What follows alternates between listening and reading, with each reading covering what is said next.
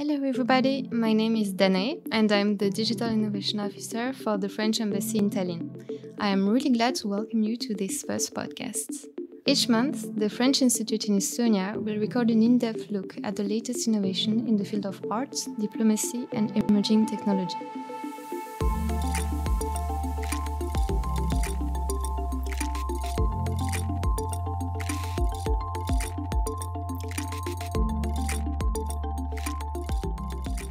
Today, our topic is virtual reality and emotions.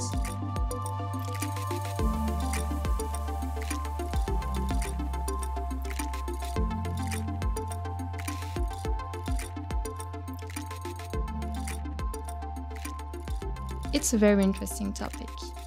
It's also quite complicated at first sight, but fear not, because in order to understand it, we are really well accompanied by three talented artists, researchers, and scientists.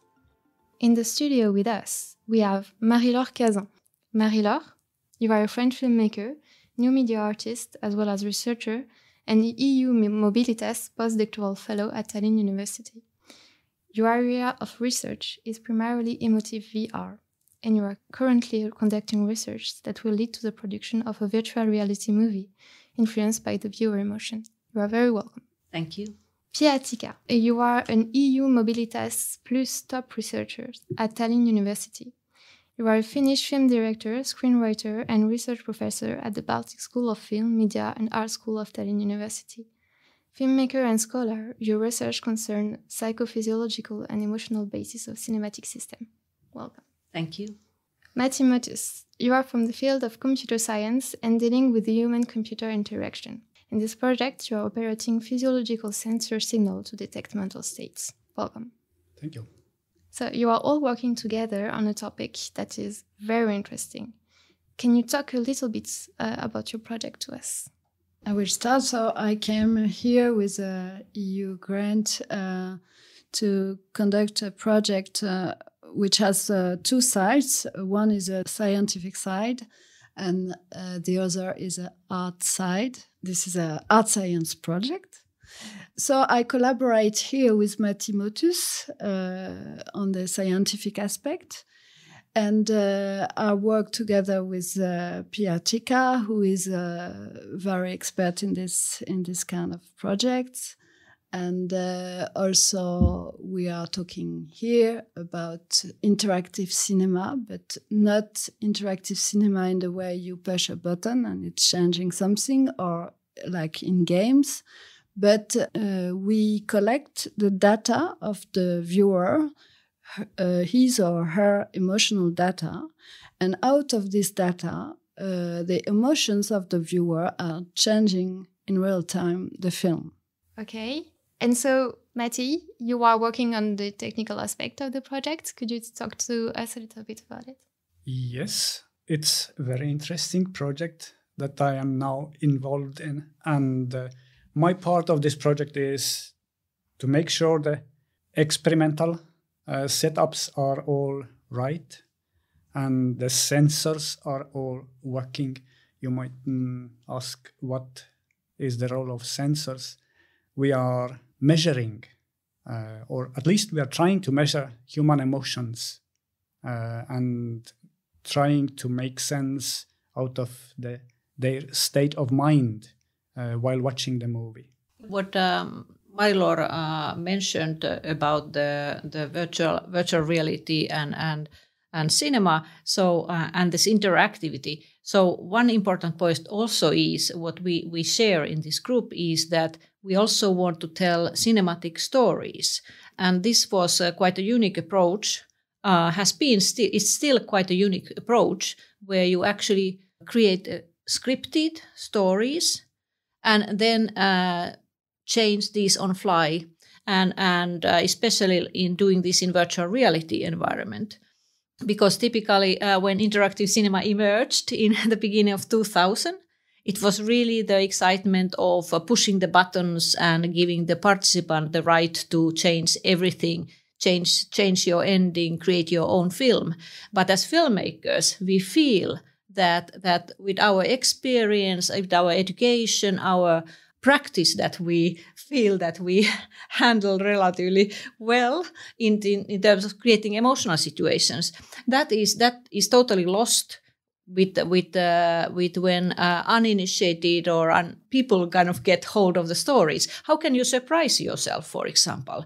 Like if you are able to control the whole story, how do you surprise yourself? And surprises and new adventures are like the key thing also in telling stories.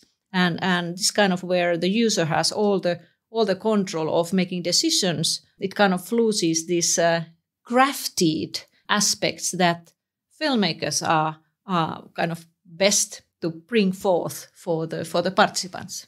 I think if there is also this problem that when you are watching a movie and you are asked to make decisions, then you go out of the immersion in the movie, and it's really two kind of ways to behave, to make decisions and to be immersed in the narrative.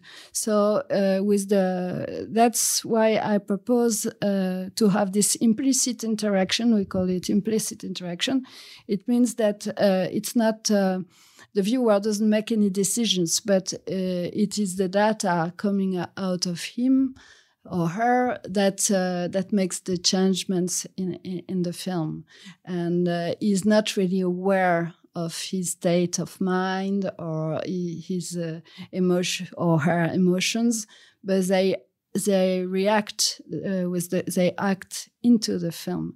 And for me, it is really the center of my interest is to understand what's happening into the person who is viewing the film, because the film is a kind of in between the filmmaker and the viewer, because the perception of the viewer is transforming what is perceiving. This is also happening every day, every minute in our world. And so in life, we are always transforming what we see, and according to our memory, according to our emotions, according to many, many things. And these things can be also perceived with the physiosensors, because there is a connection between what's in mind and in the body. It's a whole and entire thing together. So, but Matti has something to say about this specific. Yes, I can see, to follow Marie-Laure's thought, if we want to know what is in people's mind, and we would really like the film story to follow this state of mind, it would be two different follow-ups. Either we use people's reports, what they say about what they think their mind has, or what we measure out of their body, which they cannot cheat, like the lie detector.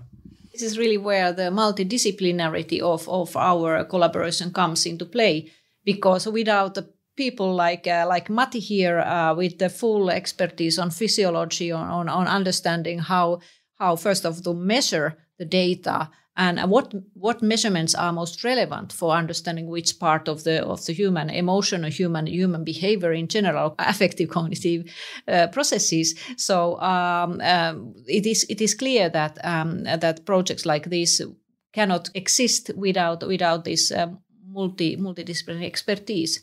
And also in my Enactive cinema, which I worked in my PhD in 2008.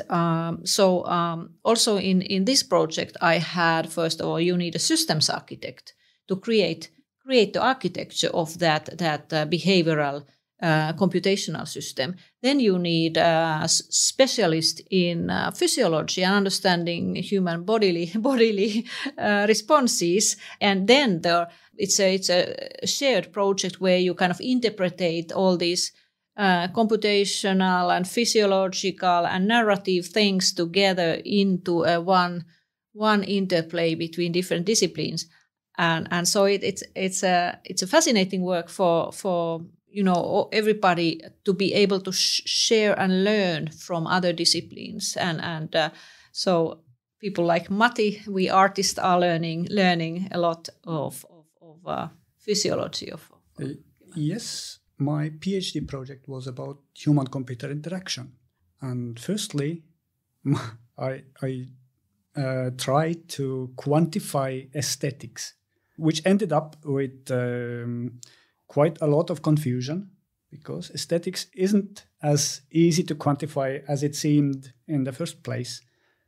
Now, with the help of physiological sensors and the interpretation, we would also like to quantify the pleasure, so that we can track live how people feel on the good-bad scale.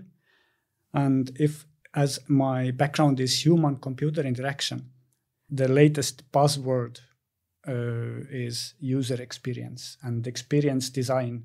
Everyone speaks of experience in business as well as in human-computer interaction, customer experience or the user experience, whatever. And the experience in the most general way can be expressed as good or bad feeling. And it's mostly about the pleasure, where the pragmatic goal doesn't make much sense. And that's what really fits the interactive movies and the arts that people must enjoy, no matter if they have a goal in that. I'm not sure about this. Oh, you think that the narrative itself is a goal and they are aiming at something that they expect will come in the end, right? Well, no, I think it's very much about art is very much about perception and to share new perceptions and to enrich the viewers with other perceptions. So I think it's not only, well, it depends where is your pleasure, it's very complicated to speak in terms of pleasure or positive or negative emotions. And this is actually a very interesting point, because then we have, in this kind of project, art and science project, we have to confront scientific views with artistic views. Like, artists, we could say, are kind of experts on emotion, perception, and it's very subtle, but very difficult to quantify also. And to be in this crossing moment, crossing these art and science views on the subject, it's a great challenge. That's really the core of the project. I just recently, the weekend, I participated in online in a neuroaesthetics seminar in Stuttgart University, and this was one of the discussions between scientists and between aesthetics, so humanists, people who study literature and aesthetics. People who are whose discipline is on aesthetics are typically really irritated by the reductionist way of expressing human emotions. But it is also clear that when you do scientific experiments, you need to kind of frame out and do some sort of reduction in order to be able to quantify and study specifically framed topics. And here in this Zoom meeting, or in this seminar, one of the issues was the term liking, that some humanists were really irritated of scientists using, do you like this picture or not?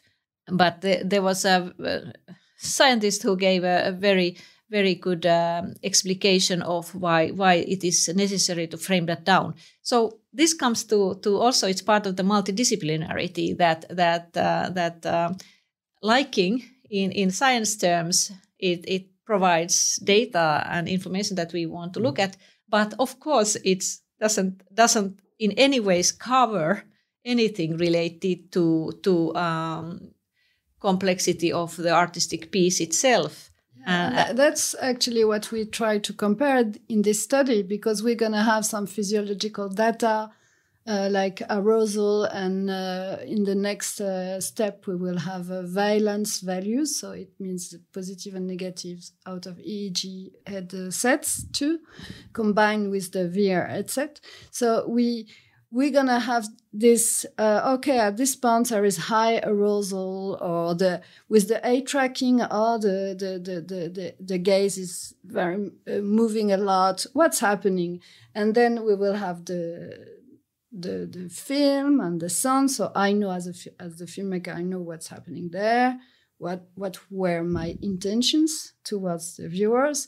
And also I have some interview, and maybe at this point I interviewed the person and she said, oh yeah, at this moment I was thinking about my grandmother or whatever, and then I can try to put together all this data and start to have a little idea about what is positive, negative, arousal, high or low, or eye tracking, moving a lot or not, then it's a first, it's very large subject.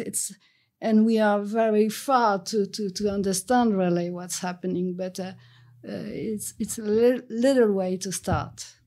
Okay, so that's really interesting. But as a complete science noob, could you tell us a little bit, Marty, what exactly do you measure? Like, what's the quantitative sides of emotions? Oh yes, let's keep it easy and simple.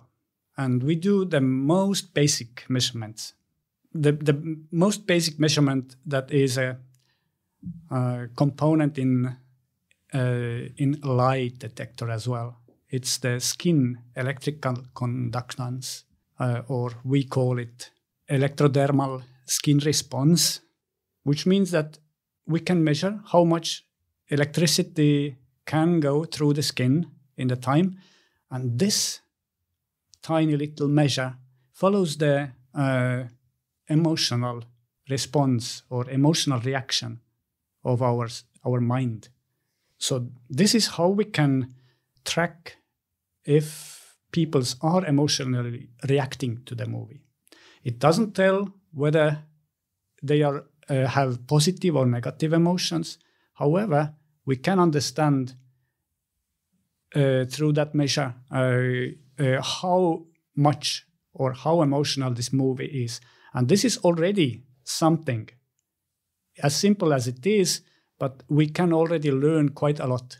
For example, if there is a story of the film, it begins slowly and in rather humble way, and at some point towards the end, the movie goes more thrilling. Then we can measure how the emotionality starts growing in the end. What else do we measure currently in this study in Tallinn is the gaze behavior. Gaze behavior means that we track the attention in 3D environment, where people look, how they turn their head, maybe also how the sound affects the attention people have. But not only attention, but also the activity of the gaze gives some information. If they are bored, probably the gaze is lazy. And if they are excited, then they try to look much more around and fixate the gaze on different objects.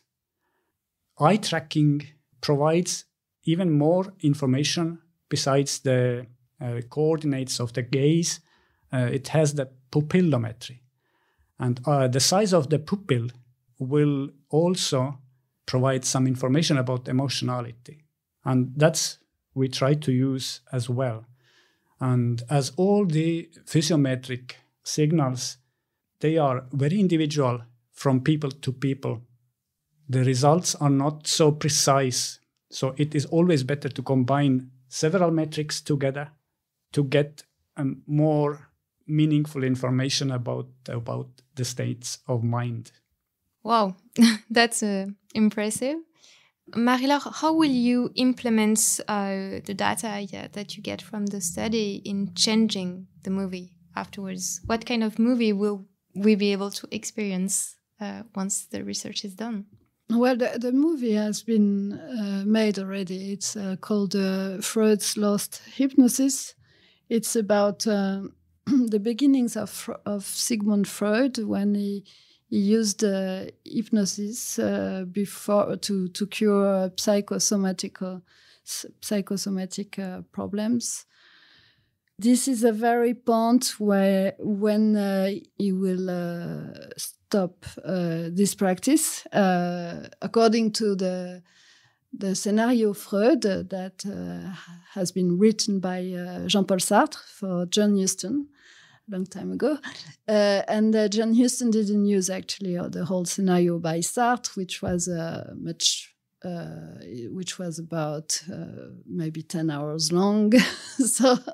But I got inspired by this scenario Freud, very, very interesting. So I don't know exactly, it's not something out of a biography that Freud has had this specific patient and was facing a problem in this hypnosis moment and then decided to stop hypnosis.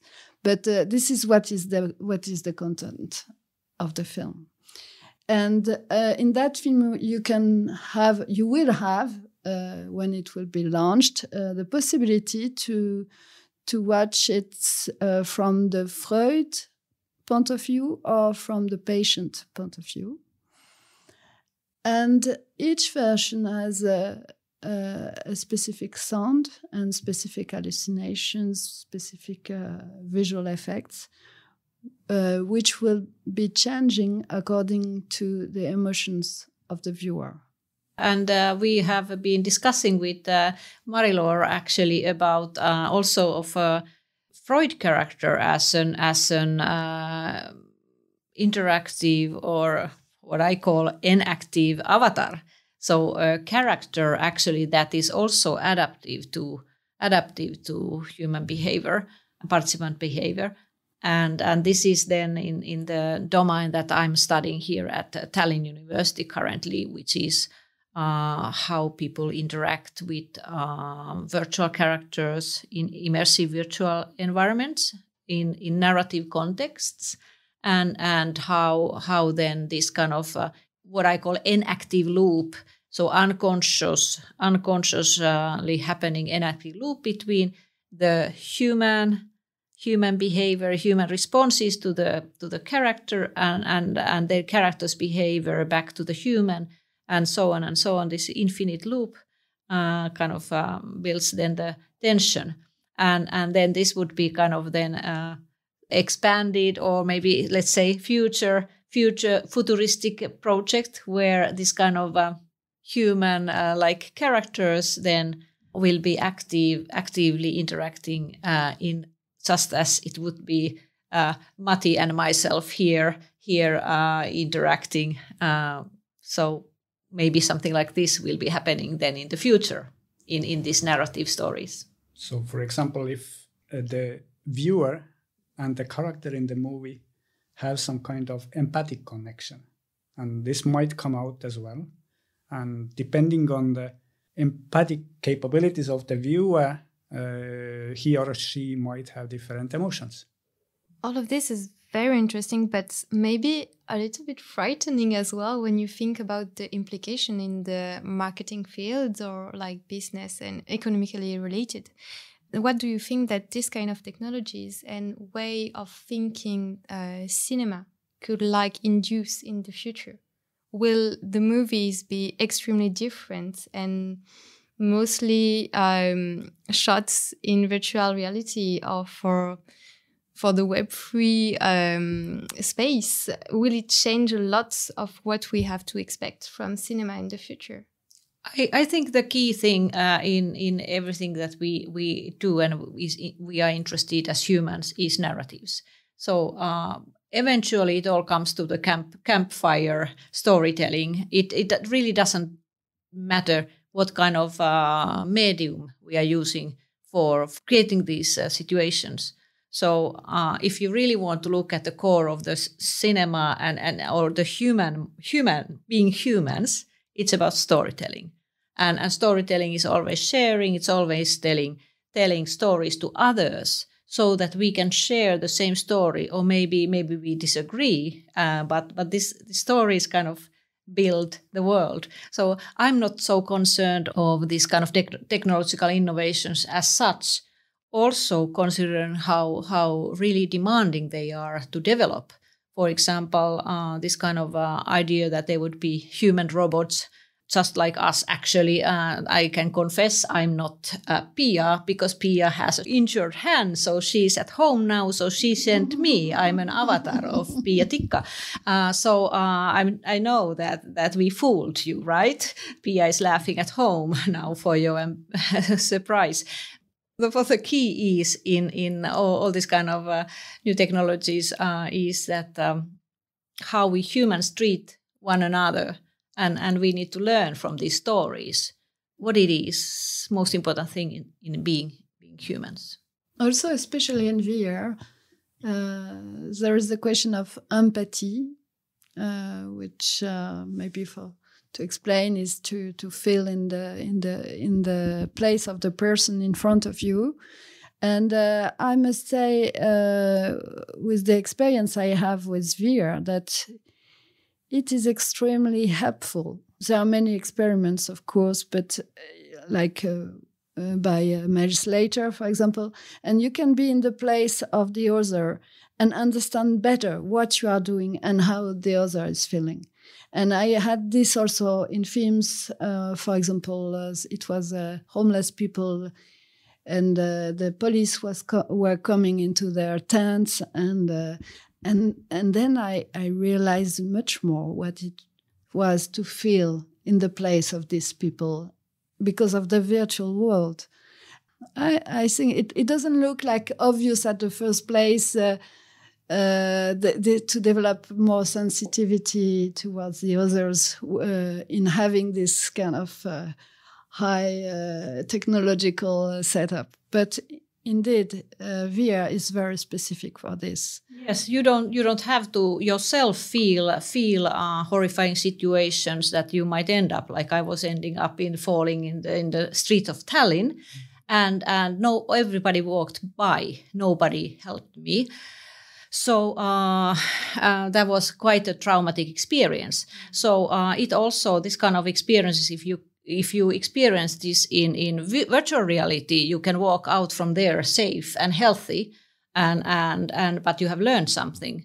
But in this kind of cases, for example, virtual reality is argued to be really good method for training people to treat others, especially when you are put into the position of the other and you are treated badly, or you feel on the faces of others their rejection. So that's a really helpful experience. So much about the empathy on the street. I would wonder if artificial intelligence could provide more empathy than real human. This is a very good question, because we basically can program the artificial agents to always feel empathic and always help people. Actually, I have to be honest, there was eventually one biker who stopped and stayed with me until the ambulance came. So that was not so bad after all. But this idea of artificial intelligence, and if we think of the field that we all three are, and we are working towards future goals with small steps. So one of the interesting news that I just read is that one of the Google company's engineers was developers was he was sent to a vacation because he argued that the artificial intelligence that he was working with had become sentient, that it really made sensible sentences, it really understood the conversation was really human-like conversation, and he was convinced that this artificial agent has reached the level of human sentience. That's exactly like our physiological interpretation. The making psychometric interpretations upon physiometric signals, this requires artificial intelligence.